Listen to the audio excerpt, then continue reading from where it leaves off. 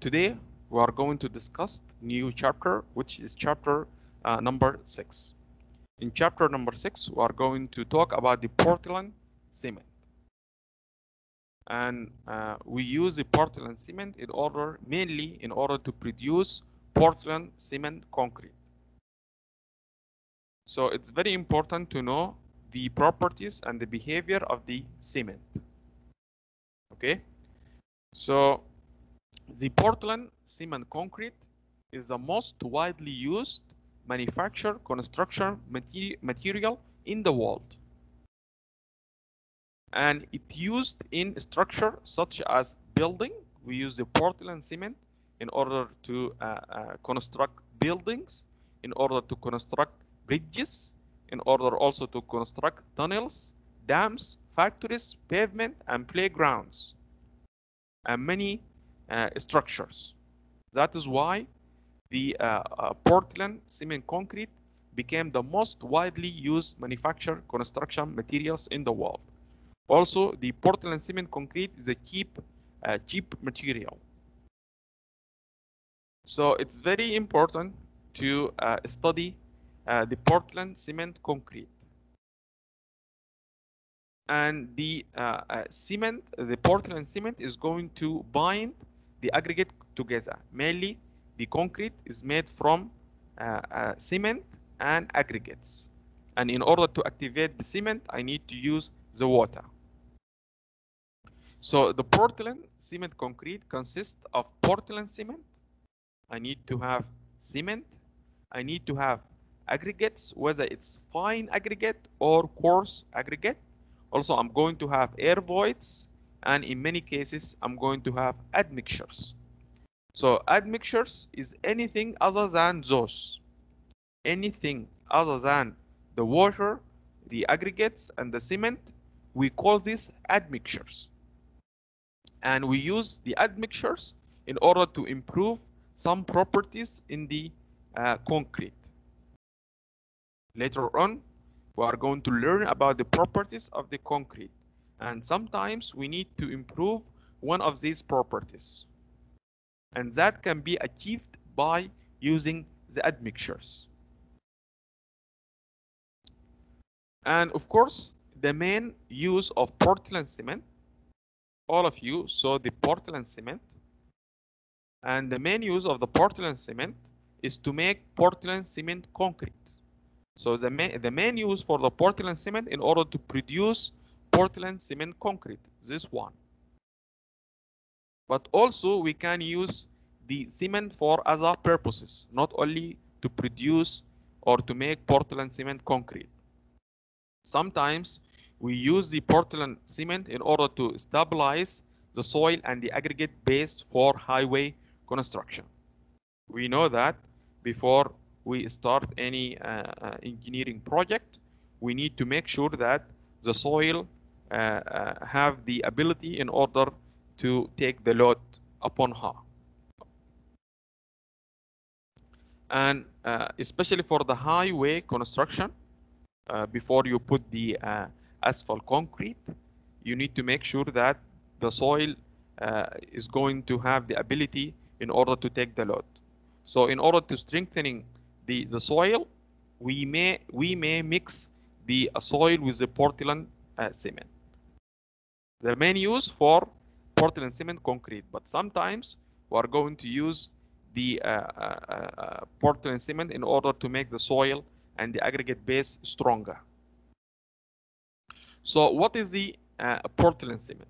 Portland cement actually are hydraulic cements composed primarily of hydraulic calcium silicates. And that means that the hydraulic cement set and hardening by reacting chemically with the water. Since the Portland cement is hydraulic cement, that means I need to use water with the cement in order to activate the cement. And as a result, the cement is going to set and harden because of that reaction. Even after the cement became solid like this one, adding water is going to make the cement stronger. So this action between the cement and the water, we call this hydration. So in the hydration process, the cement combines with water to form a stone like a mass, like this one, for example. And we call this paste, cement paste. When you add the cement and the water, we call this cement paste. So the hydration begins as soon as the cement comes in contact with water. So when the water come into contact with the cement, the hydration process will start. And that process is going to continue. The hydration process is going to continue. And as long as the hydration process is going to continue, the concrete is going to be harder and stronger. And most of the hydration process and the strength development is going to take place within the first months of the mixing. Even though they are going to continue, but the process is going to be more slowly. Okay? And also, we have what's so-called mortar. So if you are going to mix the cement paste with the fine aggregate, then the product is mortar. So when you mix the cement plus the water, the product is cement paste. And if you mix the cement paste with the fine aggregate, the product is a mortar. Look like that.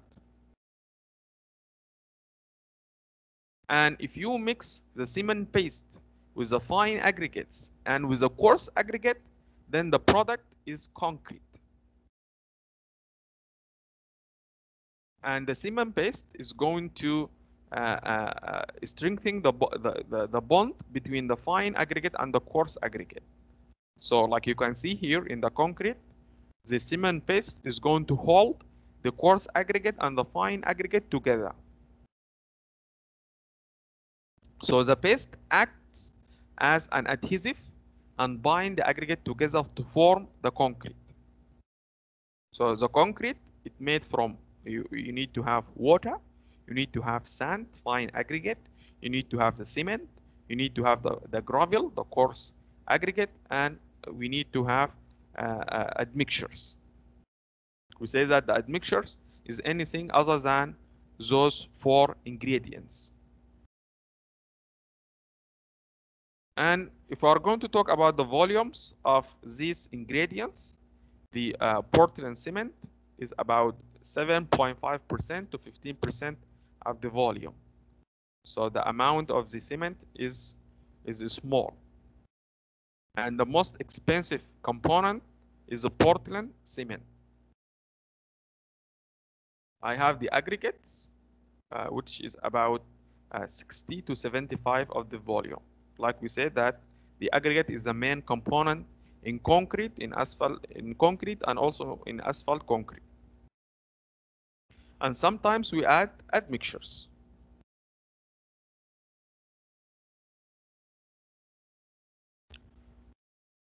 Now we have a good idea about the concrete. We know the ingredients of the concrete. We know the different products between the cement and the water, or cement, water plus fine aggregate. Now we need to understand how the cement is going to produce, how we produce cement. The production of Portland cement starts with 2 basic raw ingredients. We have basic 2 raw ingredients. We have calcareous material, and we have argillaceous material. We have calcareous material and we have argillaceous material. The first one, the calcareous material, is the calcium oxide. It's made from the calcium oxide. And where we can find the calcium oxide, we can find calcium oxide in limestone, chalk, or oyster shells. While the aggregaceous material is a combination of silica and alumina, and that can be obtained from the clay or from the shell or from the blast furnace slag. So mainly I'm going to gather clay, and also I'm going to gather limestone. The limestone, I'm going to find the calcium oxide, and in the clay I'm going to find the silica and alumina. Then I'm going to crush those materials, and I'm going to store them in silos. I'm going to bring the clay, and I'm going to bring the limestone, and then they are going to went through a primary crusher and then secondary crusher. Then I'm going to store them into silos.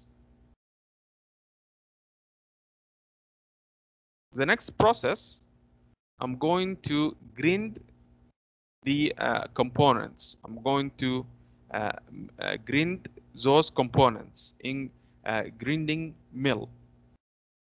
So the raw materials in the desired proportions are passed through a grinding mill using either the wet process or the dry process. In the wet process, we are going to use a water in order to help us in the grinding process.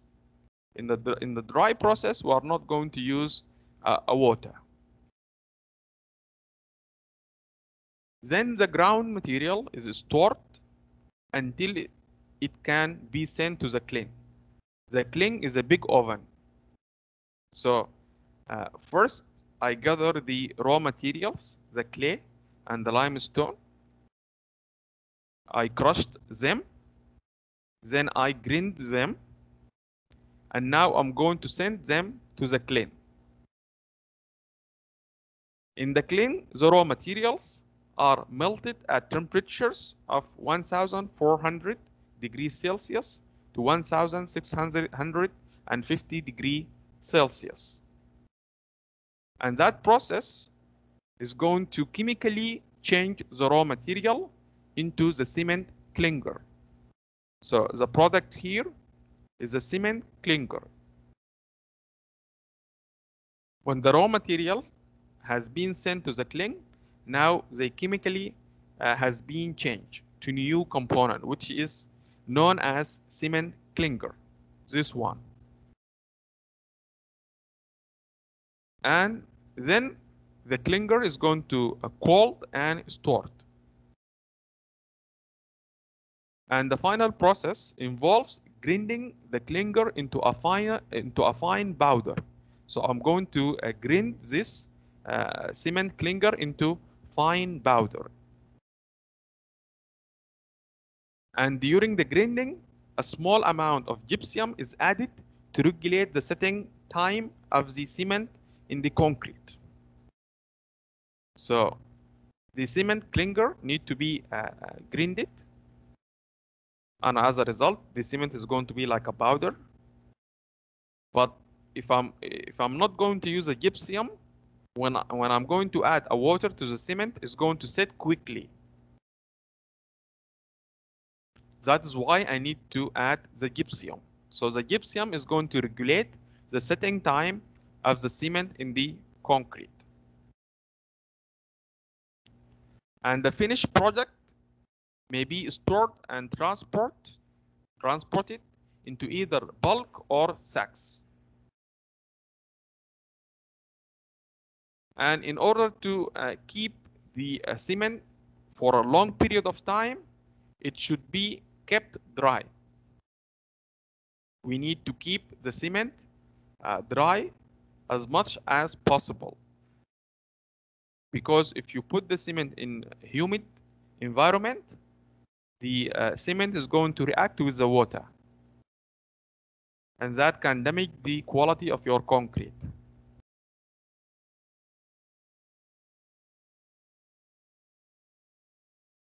So now we need to know the composition of the cement manufacture before the kiln. because we say that after we put the raw material inside the kiln, the chemically has been changed. So before the kiln, we have like 4 components. We have the lime, we have the silica, we have the alumina, and we have the iron oxide. The largest percentage by far is the lime, represent about 68%. And the second largest percentage is the silica, about 22%. And we have a small amount of alumina, about 5%, and a small amount of iron oxide by 3%. And we have other oxide about 2%. So the raw materials used to manufacture the Portland cement are the lime, silica, alumina, and the iron oxide. Then after the kiln, we know that these raw materials interact in the kiln, right? And as a result, a complex chemical compound will be formed.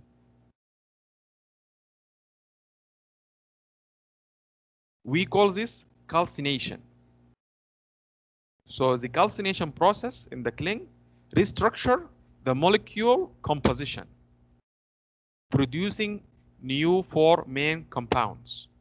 So here we have the compounds before the kiln, and here we have the compound after the kiln. After the kiln, after the calcination process, we are going to have tricalcium silicate. We are going to have the calcium silicate. Also, we are going to have tricalcium aluminate. And finally, we are going to have tetracalcium aluminoferrito. So after the kiln, we have 4 main components. The tricalcium silicate is going to be referred to as C sub 3S. C refer to the calcium oxide, and S refer to silicon dioxide. And the A refer to aluminum oxide, and F refer to iron oxide. So the tricalcium silicate is going to be referred to as C sub 3S, and decalcium silicate is going to be referred to as C sub 2S, and tricalcium aluminate is going to be referred as C sub 3A, and tetracalcium aluminoferrito is going to be referred as C sub 4AF. And the largest component is C sub 3S, about 45% to 60%. The second largest proportion is C sub 2S, between 15% to 30%. And also I have C sub 3A, about range between 6 to 12%. And finally, we have C sub 4AF, range between 6 to 8%. So here I have the component before the kiln, the raw material that it has been gathered, and here we have the 4 ingredients after the calcination process. Next time, we are going to talk about the role of each compound. We are going to talk about the role of C sub 3S, C sub 2S, C sub 3A, and C sub 4AF. And knowing about the role of those ingredients is going to help us to identify the different types of cements. So I'm going to stop here. If you have any questions regarding this, please